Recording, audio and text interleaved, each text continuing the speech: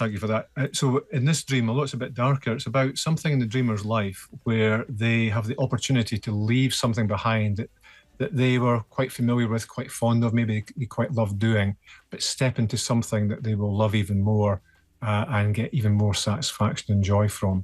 So it's about making the commitment to let go of things that no longer serve you in any way. So interesting.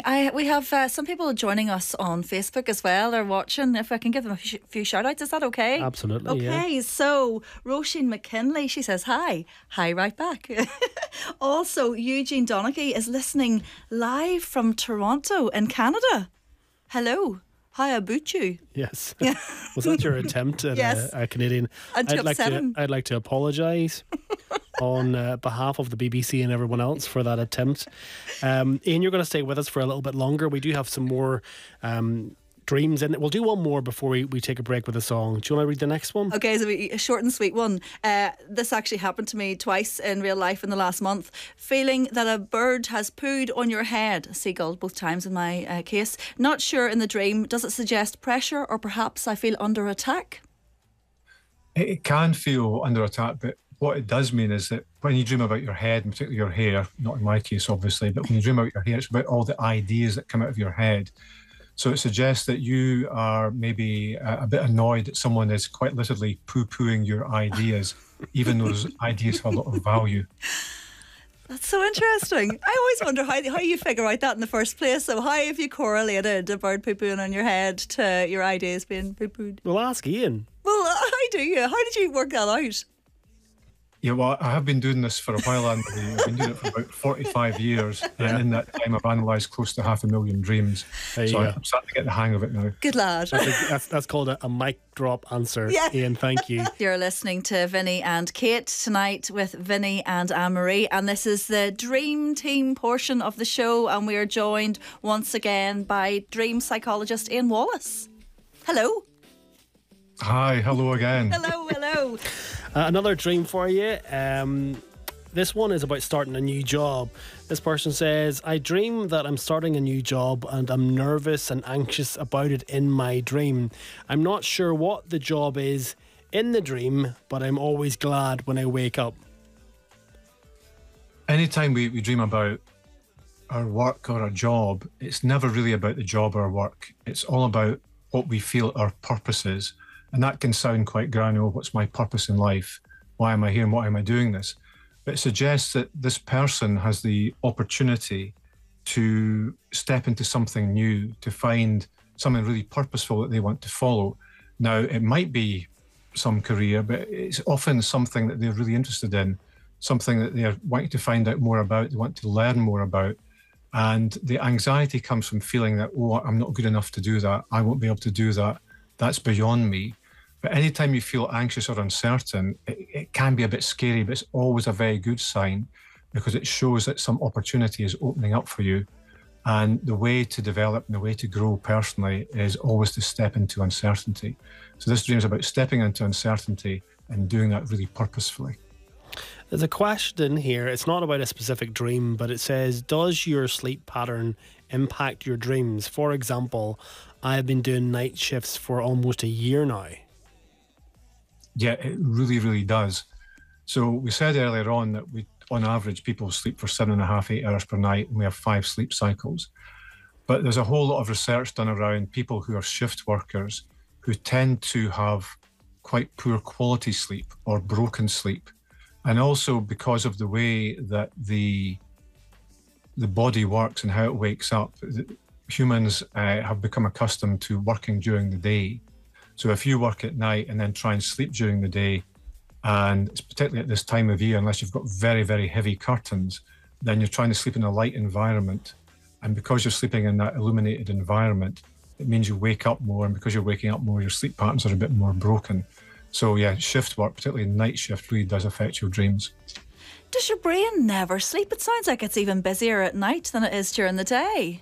It does sleep a little bit, Anne-Marie. So when we go to sleep, in each of these sleep episodes, we have about 90 minutes long. We go through 4 phases. So we start off in a light sleep, and then we have a deeper sleep, and then a really profound sleep. And in those second and third stages, the brain is kind of switched off a bit. But when you're dreaming, your brain is actually more active than it is when you're awake. So for 2 hours a night, your brain is very, very active. And it's not just doing that to make noise and amuse you. It's actually doing lots and lots of emotional processing and considering how you might be able to reach and achieve your aspirations in waking life. So interesting. Can I ask you a sort of general one? It's about me. I'm not going to go into specifics because I know you're worried about my dreams, Vinny. Yes, right? I'm worried about the detail of these dreams, Ian. I know, I'll try not. I'll certainly not name any names, right? But I would dream a lot about people I work with. And strange things. So, like, I dreamt that I once was brushing one of our boss's ponytails. Is that person still a boss? Yeah, but they don't have the ponytail anymore. Okay, it narrows it down. It does. And then, sorry, that really does narrow it down. And then the other one was I had quite an erotic dream about a person I used to work with in another part of the building who actually I didn't really like. So what do you do about that? Yeah, so we said earlier on, anything to do with your head and the hair coming out of it, it's about your thoughts and ideas. So when you're brushing your colleague's ponytail, then what you're actually doing is getting his ideas aligned. You're straightening everything out. So I'm sure you're brushing it, not using hair straighteners, but you're getting everything aligned. So he might come to you and say, well, I've got these ideas, Anne-Marie, and you're going, right, we need to tighten this up and be more specific about it. So that's brushing the ponytail. You're just combing through the details. And then the erotic dream, anytime you dream about someone else, you're actually dreaming about a part of your own character. Because the dream doesn't happen to you. You happen to the dream and you create all the characters in it. And erotic dreams are very, very rarely about anything erotic. Erotic dreams are about creativity and you becoming intimately aware of your creativity.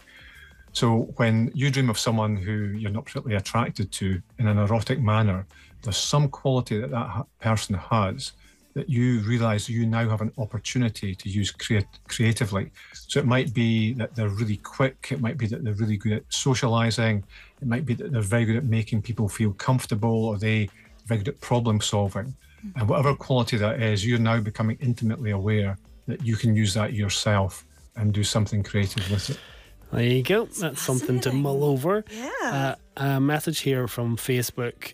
And this one says, how can I anticipate events that happen when I'm asleep? For example, someone coming to the door. In my dream, I am aware of the knock and I can see and hear the knock. Is that like almost a type of awake and asleep at the same time? Yeah, so it can be, as Paul was describing earlier, that idea of that hypnagogic phase.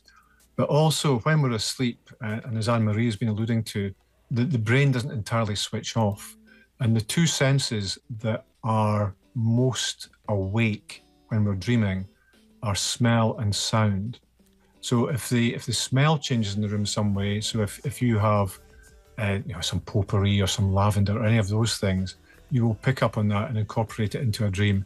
And if you hear sounds in a dream, so if you hear, say, a bell outside or, say, a siren or something in the distance, you quite often weave that into your dream. Because your eyes are closed, sight doesn't really happen. But the main ones are sound and smell, and you will actually weave them into your dream imagery. That's incredible. It just goes to show you, as you said, Anne-Marie, you're never completely switched off that often. And where we're tight for time, Ian, this has come in before and you've addressed it before, but a text asking about losing their front teeth. They've had that dream on 2 different occasions. Now, this is one of your, is this number 2, number 3, losing your teeth? Well done, Vinny. Apprentice dream wizard. Yeah, so it's the second most common dream. Yeah, I was doing a bit of a job here, Vinny. So what our teeth symbolise are power and confidence, because we show our teeth on 2 main occasions. One when we're smiling, happy and confident, and the other one is when we're kind of snarling and asserting ourselves. So when you dream that your front teeth are falling out, and again, going with the dream language, your front teeth are your incisors. And this is about being really decisive and confident, being incisive in the decisions you make in waking life. So if you dream your incisors, your front teeth are falling out, there's a situation in your waking life where you feel you have to make a quick decision, a powerful decision, but you're not feeling that confident with it. And again, like we said before, if you're feeling anxious in a dream, you have to step into uncertainty. So that's what you do in waking life. You make that decision and you see where it takes you. And then as you do that, it opens up new opportunities for you. Do you want to do one last one, Anne-Marie? Yeah, I was also going to just ask: is it true that if you eat cheese, that you're going to have nightmares? Does food have anything to do with the type of dreams you have? No. Yeah, it does. So It does. the cheese giving nightmares is a complete myth. It's an old wives' tale. The reality is that cheese is fatty, so it's quite hard to digest. So it gives your stomach a hard time when you're trying to sleep. So it gives you restless sleep, low quality sleep. So you keep waking up, and that tends to make you remember your dreams more, but it doesn't give you nightmares. But exactly the same thing happens if you have a big vindaloo. Very, very briefly, Ian. This one says, I dream that I am late for a flight. I've had this dream loads of times. And this person says, I have this dream all the time. So this dream is the 16th most common dream, and it's all about over preparing for something. So rather than just stepping into that uncertainty and then improvising and being very successful there, it suggests that you spend all your time preparing and preparing and preparing, but never take the step to grasp the opportunity. Ian, it's been a pleasure as always to talk to you. Thank you so much. That's Ian Wallace, our dream psychologist. You can look him up online if you want to find out more about him. We'll see you again soon, Ian, hopefully. Yes, please, Vinny. Really enjoyed that. Thanks so much. And thank you, Anne-Marie. Thank you.